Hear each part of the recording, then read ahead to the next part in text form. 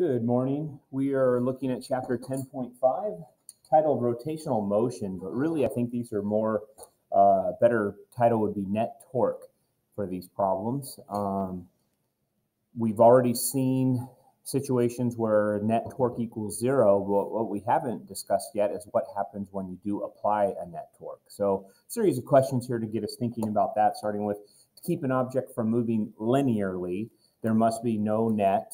And then, of course, hopefully what you're thinking right now is if an object is not moving, there's no net force acting on it, right? I mean, it could be moving at a constant speed, but let's just start off with keeping it simple. Not moving, no net force, no acceleration, okay? Now, we move into chapter 10, rotational motion. To keep an object from spinning or from starting to spin, we need to have no net torque. So we recognize that the two sentences that you see there have so much symmetry to them, dealing with linear acceleration and angular acceleration. Let me keep going here. First picture, if we apply a force to an object's center of mass. All right, so now we talked a little bit about center of mass very quickly. I think I only used a broomstick as an example. I didn't really use anything else as an example. Maybe I just start with this picture that we see right here, and we just use one of these wheels. I don't know why I used a square when I originally made these notes. It would make more sense that we talk about something circular. This first picture wouldn't matter. If you don't want this object to accelerate, then you don't apply a force. But if you do apply a force and you apply it in the direction of its center of mass. Now, I'm going to assume that this is rather uniform. Turns out that, you know, when you buy cheap I don't know what these were for, like lawnmowers or something like that. When you buy cheap lawnmower wheels on Amazon, you're going to get a wheel that's not very well balanced, but it's close enough that we can say that the center of mass is right at its center. Just like our meter stick, the center of mass is right at the center of the meter stick. If it's laying down on its side and I push on it in a direction that is lined up right with its center of mass, of course, we get a force, we get an acceleration in the direction of the force, right? That makes sense. That's what we learned back in chapter 5 when we were learning about Newton's laws and studying forces. So now, what happens when I apply a force at an angle? So there's a little tiny screw on here that we would use in class, and if we do come back, this will be something that we do in class. If you apply a force off to the side here, so where that little screw is at, if I apply a force here, we see that instead it causes it to rotate. In other words, we get an angular acceleration instead. So that's what the next picture is about, is just showing that if you apply a force outside of an object's center of mass, you're going to get an angular acceleration. Now, of course, that implies that whatever this is sitting on, like for example, this has a little, I don't know if we want to call that an axle. Maybe it's more what an axle fits through. So there's really its bearings, but it's sitting a little bit raised so that the wheel itself is not sitting on the table, only that little axle is. If there's friction there, then when I push on the side here, we don't get any sliding, right? So the friction helps with this, which really friction is what helps make wheels work in the first place. And we'll talk about that once we stand the wheel up onto a board, which I have in a picture in a moment. The last question of your homework assignment today, it might even be that there's an example here actually, is analyzing what you see here with this wheel where it's you know, set up vertically. So we have it set up vertically, and I have a thread or a string attached to that same screw, and if I can do all this while I'm sitting, I don't think I can. First thing I would like to say about this wheel is that it probably doesn't have very good balance, like I said, but we could find its center of mass. I tried to do this before class started, and then of course the wheel that I picked here is an epic failure because these are so out of balance. What I was hoping was that if I attached a small string so that this wouldn't hit the floor and attached it to the wheel, that what we would see is that it would hang straight down. Of course, I got to get it out here over the edge of the table. It doesn't hang straight down. So how can I fix this problem here that we can see it better? I should have got a taller ring stand, but then I'd be having to try to make the camera work up really high. There we go. That'll work. Perfect. Okay. Just barely stays above the table. Let's make sure that you know for sure that it's not at the table. Okay, so an interesting thing about what you see right now with this, you can see it okay with the mass hanging down, is that screw is not directly below the axle.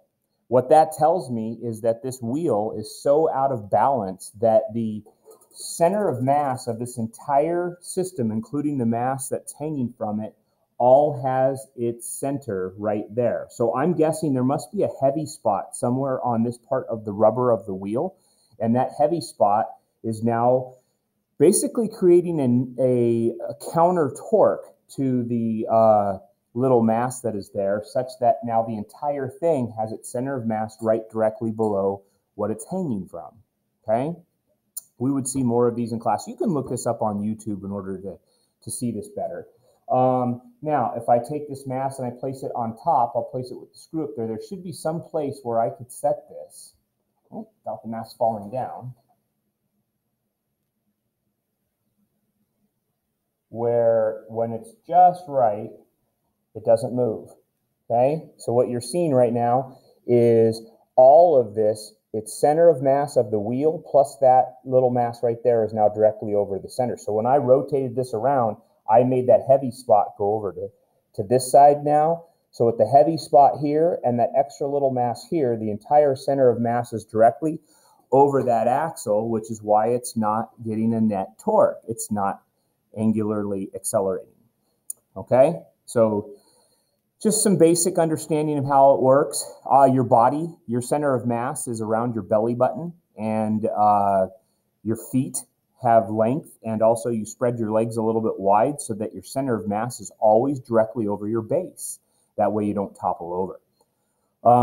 Now, when you get a net torque, what you get here, instead of like net force, mass times acceleration, instead what we get is a angular mass, which is called moment of inertia, times angular acceleration.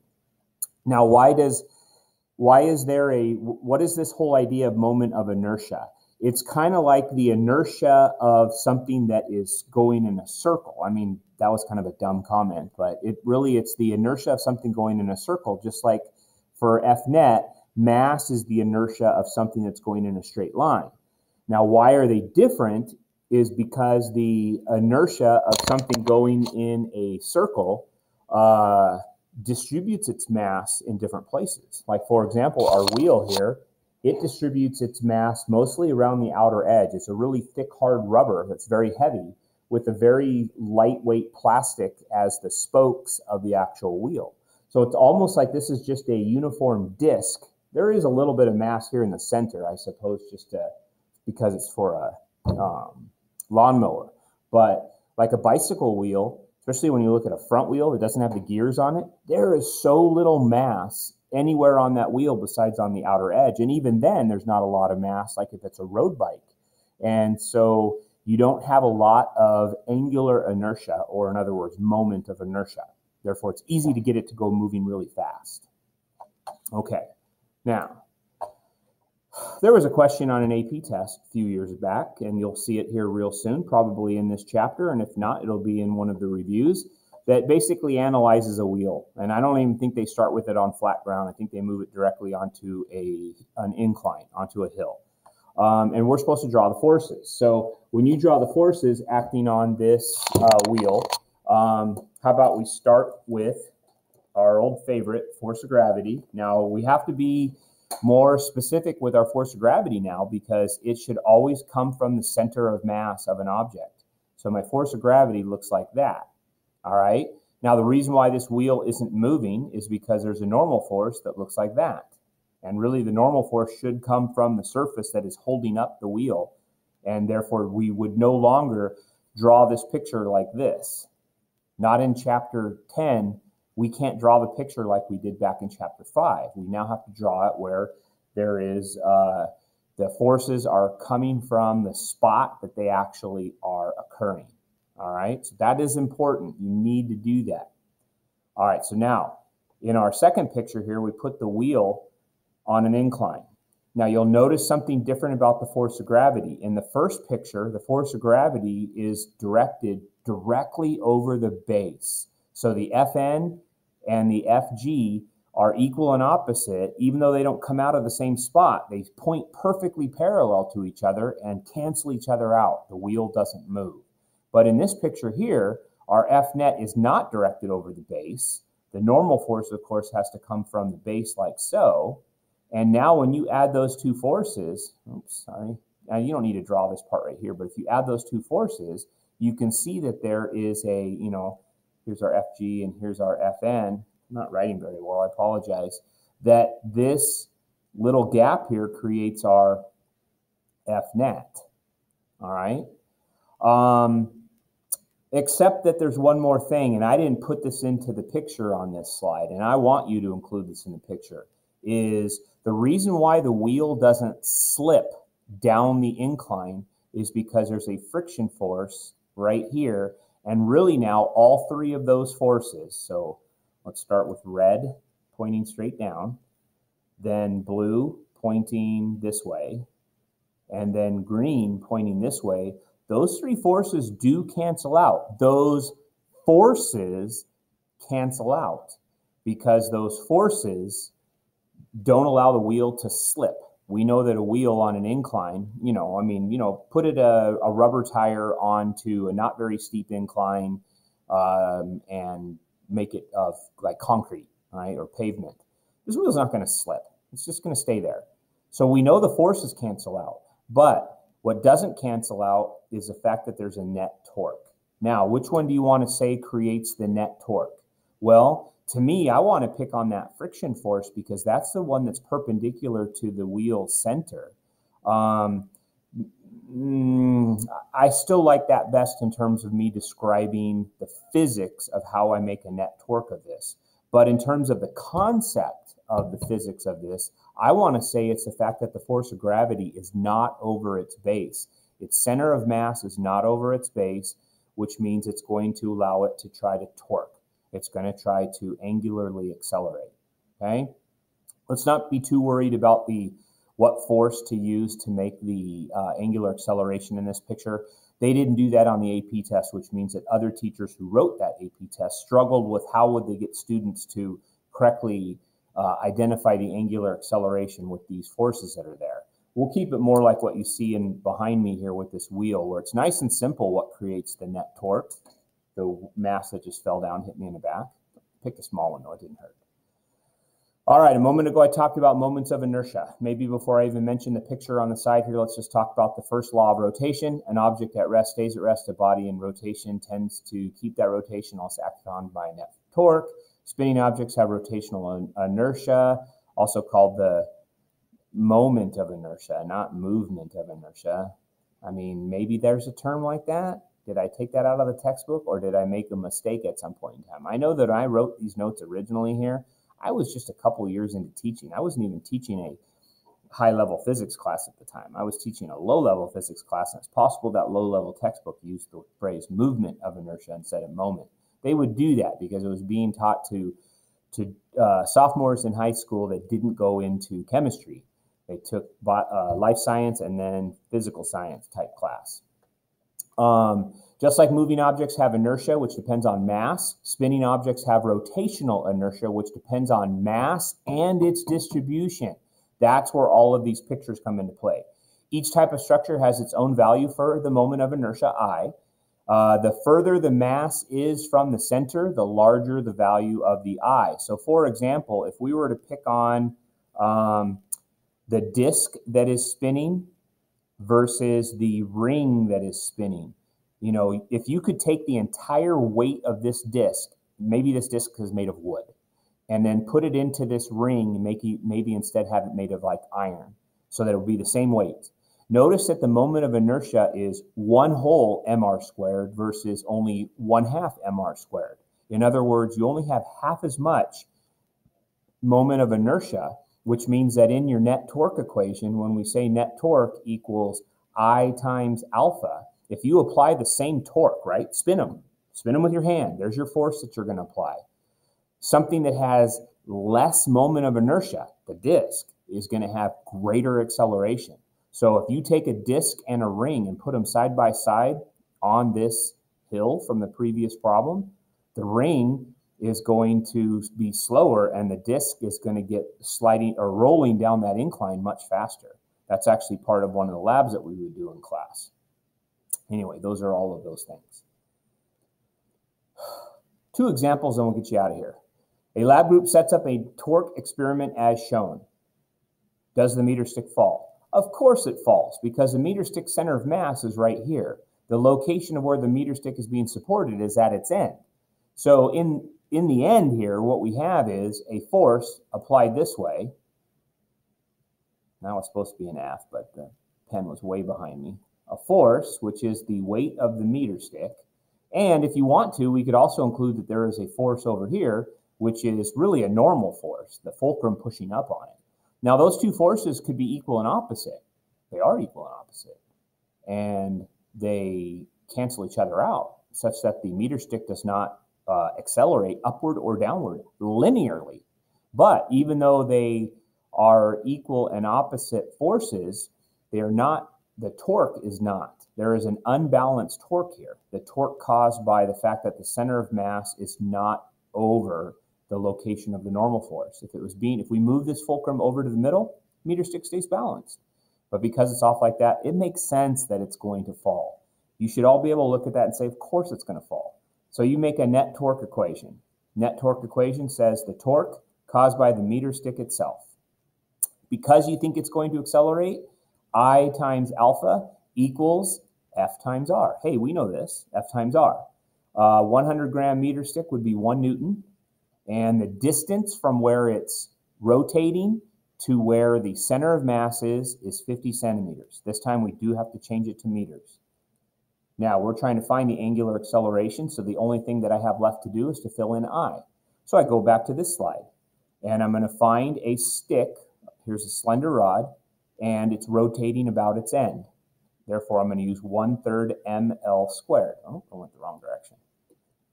1/3 ml squared. Now, the reason it's not an R is because of the fact that it's a rod. They want us to use its entire length, not just to its center of mass. So we want to distinguish between R and L. L is the entire length. So 1 meter long squared, mass of 100 grams is 0.1 kilograms, and 1/3 is 1/3, and then we use all that to solve for alpha. Not too hard, is it? Reminds us a lot of net forces. Pretty easy stuff. 15 radians per second squared. Mr. Purser, how'd those units work out to be radians per second squared? You don't care. You know it's angular acceleration. It would work out if we went through all of this. The only thing that would be missing is the radians. Magic unit. Put it in when you need it. Last example. So here's the one that you see here as our wheel. Let me find where that mass slid off to. And let's set this up the way we would in class. So we're going to use a longer string just so that we can get a greater distance that it falls. So what you would do in class is you would wind this up. Wind this up until we get to the point where the mass is perfectly on the side here. Now, where the force is being exerted is right there where the mass is suspended from. So like right there. So that's perpendicular to the center, to the fulcrum, right? So as we go to drop this, I know this is kind of far away. Maybe if I bring it in a little closer, we can see it. You're going to lose the mass here in a moment. But the point is, I don't care about the mass. What I care about is the tension. The mass is not the tension. That's what makes example 2 so hard. The weight of the mass is not the tension force. The weight of the mass is part of an F net equation that helps us with the tension force. But the tension force is what creates the torque. So as I let go of this, what we would do in class is we'd take a timer and a meter stick and measure the mass falling. Maybe this could make still a good at-home lab, wouldn't it? It's just that you've got to come up with a way to make this work with the supplies that you have, including knowing what your mass is here. Maybe it cancels out of the equation. Let's see. Anyway, I let go of it, start timing. Of course, the mass hits the table. You didn't see that though, and it goes all the way down until it hits the ground, and we stop timing.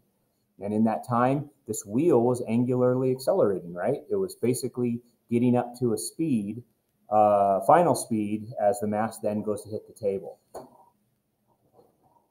All right. So let us get to work on this one and count on this being on your chapter test or something similar. Okay, so free body diagram says that we have the weight of the mass. Up here, we have a tension force, which I am going to dramatically make shorter so we know that they're not equal and opposite. The only time they're equal and opposite is while I hold the wheel. Or if the wheel spins at a constant angular speed, then this would be falling at a constant speed. If it's falling at a constant speed, they're equal and opposite. But if it's accelerating downward, they're not equal and opposite. What is equal and opposite, though, is those tension forces. So if I did a F net equation of just the mass, just the mass. And the reason why I'm not doing a complete F net equation is I don't want the tension force to cancel out. Just the mass, it would say F net equals Fg minus Ft. Little mass times acceleration equals little mass. Hey, I didn't put the mass there, which means that it's going to cancel out of things. If it's going to cancel out of things, then we can do this as an at-home lab coming up here real soon. I know, you're thinking, well, shouldn't you know that? Yeah, I suppose I should, but come on. I got 4 classes to teach. I got stuff that I'm interested in like Death Valley when I'm at home. So does this stuff stay in my mind? No. What stays in my mind is I know the physics of it. That's what you guys are practicing. So that when you become engineers, you don't know everything that you get into. It's that you know the physics of it so that you can then do the whatever the engineering requirement is, right? Okay, this died right here because I can't find the tension without the acceleration. I can't find the acceleration without the tension. And I don't even know the mass. And no, it does not cancel out. There's no M in the FT, so we can't cancel that out yet. But I'll see what I can do with this. If I need it, we'll throw one in there to make the problem solve. Because to me, I feel like I need it because if I don't know it, each mass that I attach to here is going to make this accelerate with a different angular acceleration. I need the mass. So we'll come back to that. Right now, we're still just doing the stuff that gets us a passing score on the AP test, which is looking at the equations of this, just the wheel. I would say net torque equals the torque caused by the tension. Notice that I did not put the mass in there. The mass is not touching the wheel. Net torque equals I times alpha equals Ft times R. I for a wheel, we go back to a couple slides ago. For a wheel is basically a disc, is mr squared. Notice I had to look it up. I don't know these things off the top of my head until we start practicing in this chapter. Let's be careful with this. That is not little m. That is big M. That's an R. There's a difference. Big M is the wheel. Little m is the mass. Oh, I do know the mass. Duh, it's right there on it. I know you guys are all sitting there going, you know it, but I couldn't hear you. I couldn't hear you through the ether of the internet. Okay? And then now I think I just want to do some substitution. So big mass was 2 kilograms. I'm not sure why I had to write in such a way where I got in the way of my assignment. 2 kilograms. One of the 2 radii cancel out, right? We can cancel out this one with this one because it's still the same radius. And I didn't put the radius of the wheel on there. So that's what's missing. So what is a typical radius of a bicycle wheel based on the fact that it says a bike wheel? They're usually 700 centimeters across. So that would be 350 centimeters as a, no, they're not 700 millimeters. So 350 millimeters as a radius. Let's include this. R equals 0.35 meters. Okay, that sounds about right, doesn't it? 35 centimeters from the axle to the outer wheel. So 0.35 and then alpha, which now I'm going to do another substitution because otherwise alpha creates another variable. Let's leave it for right now. Equals Ft. Okay, so now my next step is I've got A All right, we can go back up in here and put 0.5 newtons, means I can call this 0.5, I can call this 0.05 times A equals 0.5 minus FT. Still got two unknowns. Down here I've got another unknown. Let's change A, because we learned a few sections ago that A equals R times alpha. Notice how it took me a while to say that? Because I had to think about the units in order to make these two equal to each other, because I don't always remember if alpha or A is all by itself, so I thought about the units. You have a cheat sheet. Solving for alpha, A over R. And now, really, now the R's cancel out, don't they? I didn't even need to include that because there was the R right there. So I'm going to change this back to an R so we can see the cancellation of it. And then this becomes FT equals 2A. Let's go and back substitute that in right there and solve it. And I get all of that. You can look over the slide. I know I went over that fast, and that's rough because this is a hard question. Do not stop on your assignment. Make sure that you do number 32. Really, there's just a ton of really important problems in this assignment, so make sure that you do all of them. These are very important. Number 27 is important. Practicing the moments of inertia are important, so make sure you do all of this. All right, see you next time.